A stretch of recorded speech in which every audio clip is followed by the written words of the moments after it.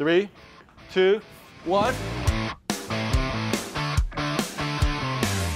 What's going on, guys? It is hammer time, and we have the cyberhammer that just came in literally like 30 minutes ago, and we're about to unpack it, hit some stuff, and show you why this is pretty freaking awesome. So first of all, just a quick history, you guys probably already know, but back when they first revealed the Cybertruck, Franz, who is the designer of this car, hit it with a sledgehammer and hit the door with it.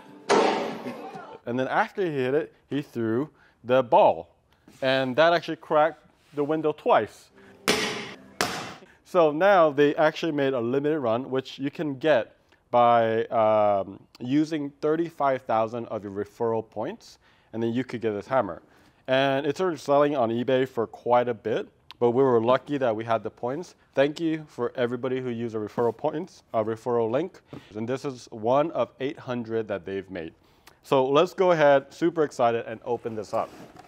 So first off, when we got the box, we knew it was a hammer because it is heavy, okay? So the box says cyberhammer right here. This is Tesla, and then right here it has the standard cyberhammer Tesla logo, made on Earth by humans. So very, very simple packaging. I like it. And then let's go ahead and open it up. And then once you open it up, really simple packaging, but you get your certificate of authenticity right away. And this one says that this is 29 of 800. So really surprised that we got one of the earlier ones. So this is super awesome. And then right away, you see the matte black hammer. This is heavy with this bubble wrap. Oh wait, this thing already came off. But this was here. This is what it looks like, guys. So it's about, and I'll do all the measurements and all that stuff. There's like a rubber plate right here at the bottom. It has, this is made out of steel. It has the Cyber logo on both sides, and then you get a laser etching of Franz's signature. So that's really, really cool.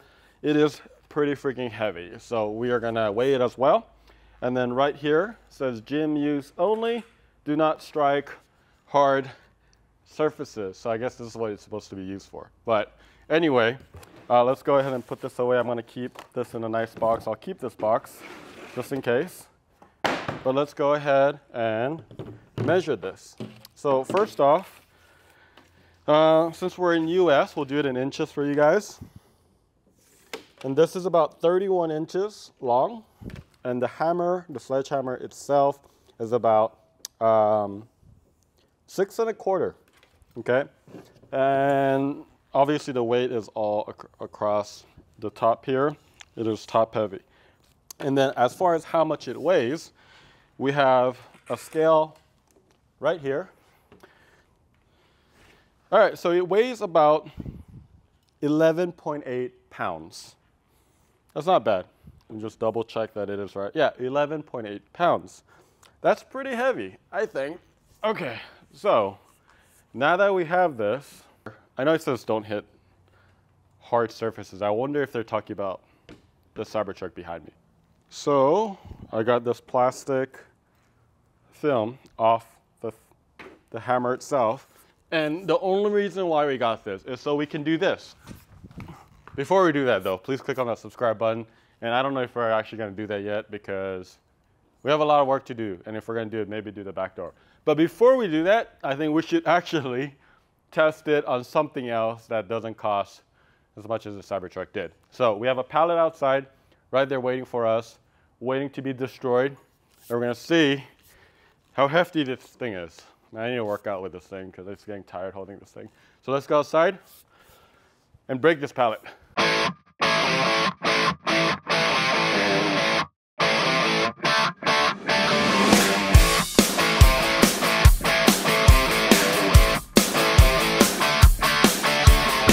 So I put very, very little effort into smashing this pallet.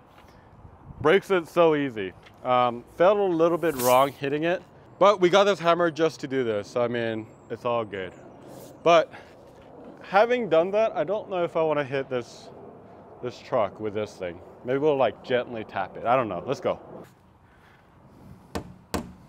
Oh, that hurts.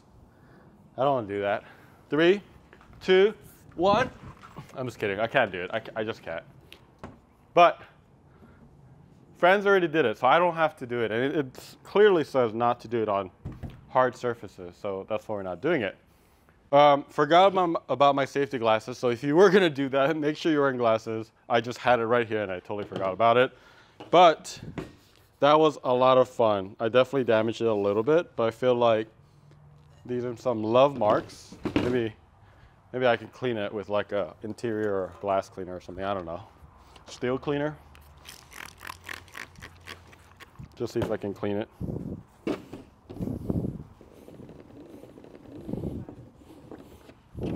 Yeah, it comes off.